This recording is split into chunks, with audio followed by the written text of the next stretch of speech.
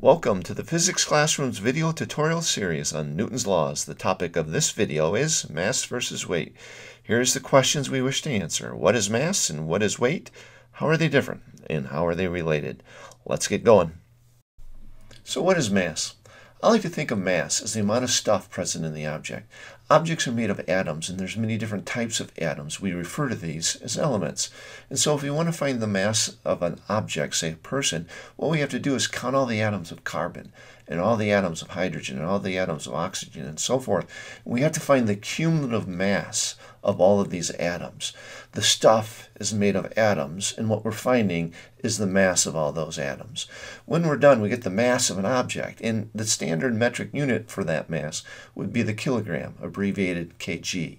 When it comes to mass, here's the important thing. It's independent of the location of that object. So if you had a 1 kilogram object, the mass of that object would be 1 kilogram everywhere. It'd be 1 kilogram at all locations on Earth. If you took the same amount of stuff to the moon, it'd still be a kilogram. It's independent of the location of that mass. If mass is the amount of stuff present in an object, then weight is the force of gravity that acts upon all this stuff. Weight is the force of gravity, and as such, we sometimes give it the symbol F for force and grav for gravity. Weight, being a force, is measured in units of force, like the Newton. Many of us are more familiar with another unit of force, known as the pound. The pound is the non-metric unit of force, whereas the Newton is the metric unit of force. Here's the deal with weight. Weight is a location-dependent quantity, unlike mass. A 250 Newton person on Earth won't weigh 250 newtons on the surface of the moon. Weight depends upon location. So mass does not depend upon location, but weight does. So let's consider the weights of a 50 kilogram object on the various planets of the solar system. We're going to begin with the innermost planet, Mercury, and work ourselves outwards to Neptune. We're going to see a lot of information in these images. We'll go pretty quick as we go through them. So here's a 50 kilogram person on Mercury, weighs 180 newtons, but on Venus weighs 441 newtons. The same 50 kilogram person on planet Earth would weigh 490 newtons. Just to give you a feel, this is a 110-pound person. Now, a 50 kilogram person on Mars would weigh 188 newtons. On Jupiter, 1,302 newtons. Put the person on Saturn, 560 newtons, and then go to Uranus, it's 452 newtons, and finally Neptune, 567 newtons. If we summarize this person, what we notice is that this 50 kilogram person has a mass of 50 kilograms everywhere in the universe, but the weight varies considerably from 180 newtons on Mercury upwards towards 1,302 newtons on Jupiter. Weight depends upon the location. So what is it that causes the weight of a 50 kilogram person to depend upon the location where it's at? Why is it different on different planets?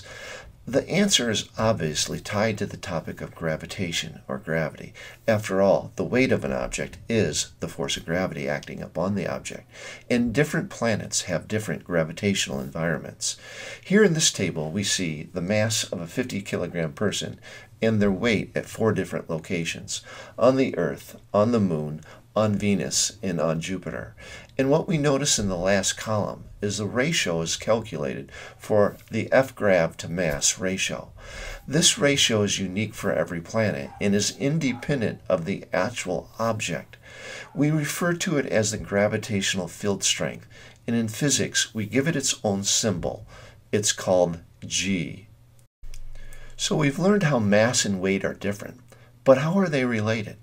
It ends up that they're related by an equation that goes F-grav equal m times g. In this equation, F-grav refers to the force of gravity or the weight of an object. M refers to the mass in units of kilograms, and g is the gravitational field strength. The gravitational field strength is that quantity which is dependent only upon the location, and on planet Earth, it's 9.8 newtons per kilogram.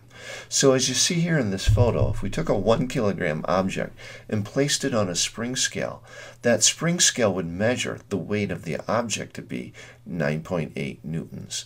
The force of gravity, or weight, is equal to mass times 9.8 newtons per kilogram. So here's a check your understanding question. Let's see if you're getting this. Gravitational forces on the moon are 1/6 that of the Earth. So what is the mass and what is the weight of a 2 kilogram person on Earth and on the moon? Why don't you pause the video now and give this some thought, and when you're ready to hear the answer, press play.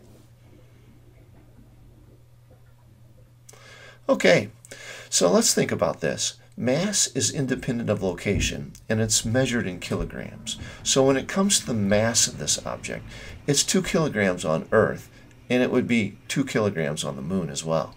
When it comes to the weight of the object, we're talking about the force of gravity, and the equation is F_grav equal m times g.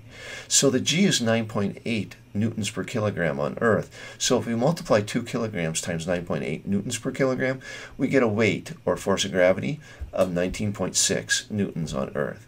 Now on the moon, as mentioned, the mass is the same, but the weight is 1/6 that of the Earth because gravitational forces on the moon are 1/6 that of the Earth.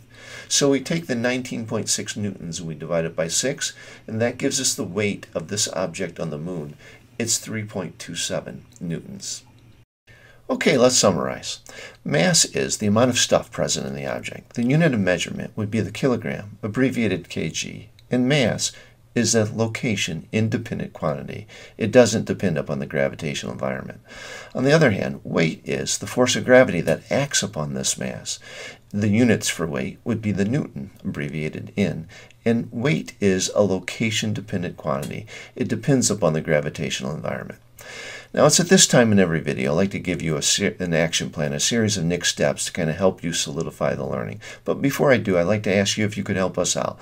First, if you like the video, why don't you hit the like button and maybe even subscribe to our channel, and then tap on the bell so you can get notifications when new videos come out. Finally, there's a place down below to leave your questions or comments.